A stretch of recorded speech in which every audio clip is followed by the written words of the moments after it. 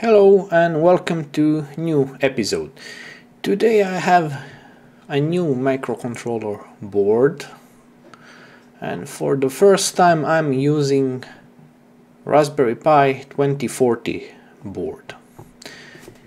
You are probably familiar with this ESP32 board. This is T-Display T-Display board, and this is almost the same board, but microcontroller on this board is not ESP32, it is RP2040, a microcontroller produced by Raspberry Pi.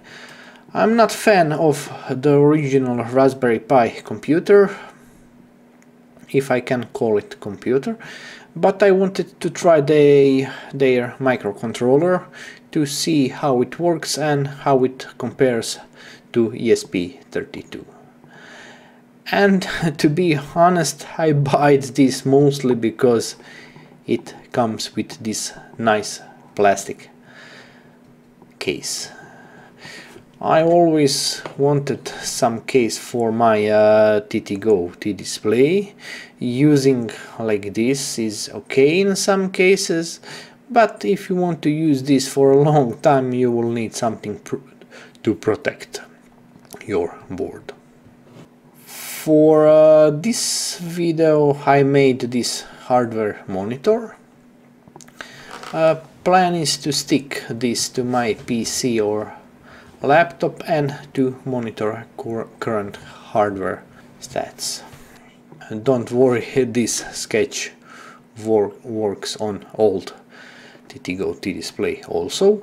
I will show you later how to program this or this. So here I can monitor my CPU load and CPU power. And here is memory, a random access memory and hard drive disk space, which is, you can see that it is almost full. And here I can also see time and date, also data from my PC. If the CPU reaches 100% of load, red dot will appear in this corner. With this button I can easily change brightness of screen, and brightness level is shown here. I decided to use a simple design with few lines and colors, and that's it. I think it looks pretty cool, simple and neat. If you like this project, I would like to see you in my subscriber list. On my channel you can find many similar videos, so don't forget to check them out. So this board is called T-Display RP2040. It is very similar to my loved ESP32 version. Same size, same display, two push buttons, almost the same dimensions,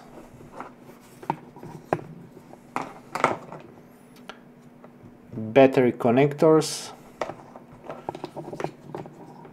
reset button on same place,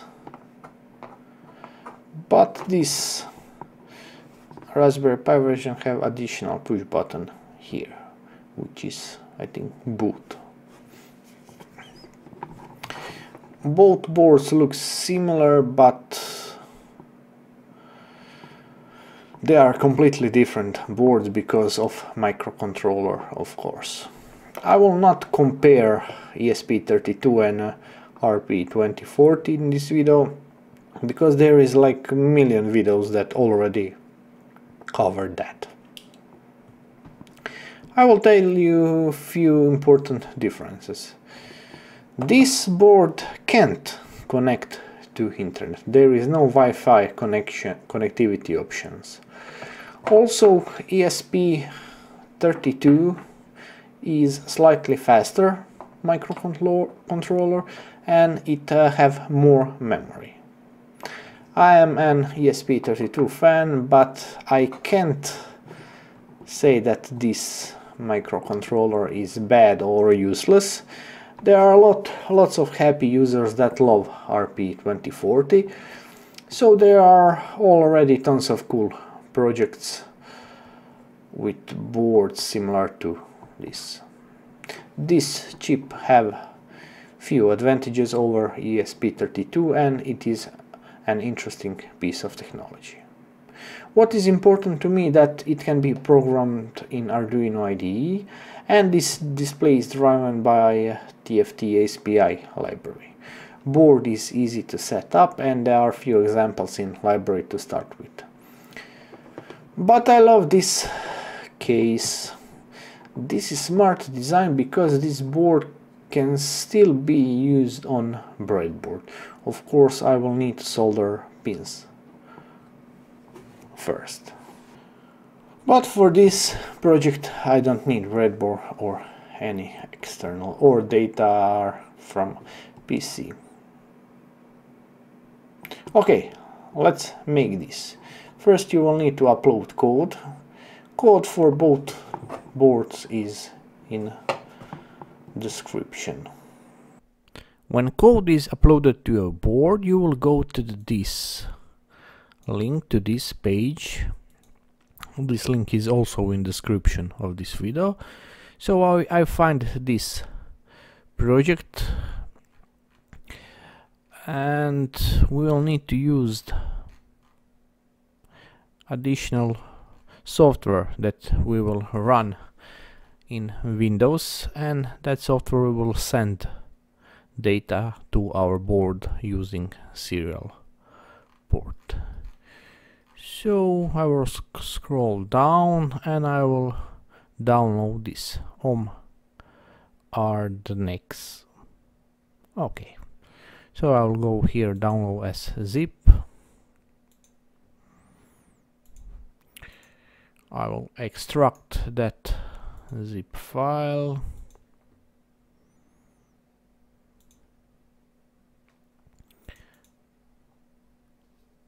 I will run open folder, and here in folder 5 here is software.exe. Right click, run as administrator.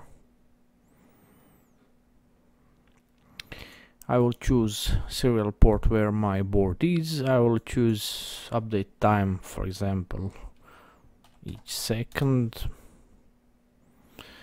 And I will choose only thing I need. So I don't need temperature, I don't need graphic card temperature, load and memory, and I don't need second hard drive. And I will hit connect.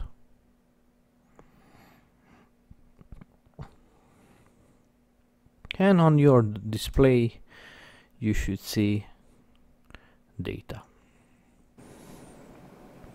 It is very simple.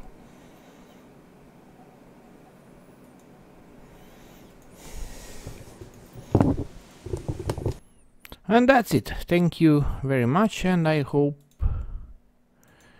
this will be useful for some of you. If you are new here, don't forget check my other videos. There are many cool or similar videos on my channel. Thank you, have a nice day, and I will see you very soon, maybe next week, I don't know. Have a nice day, goodbye.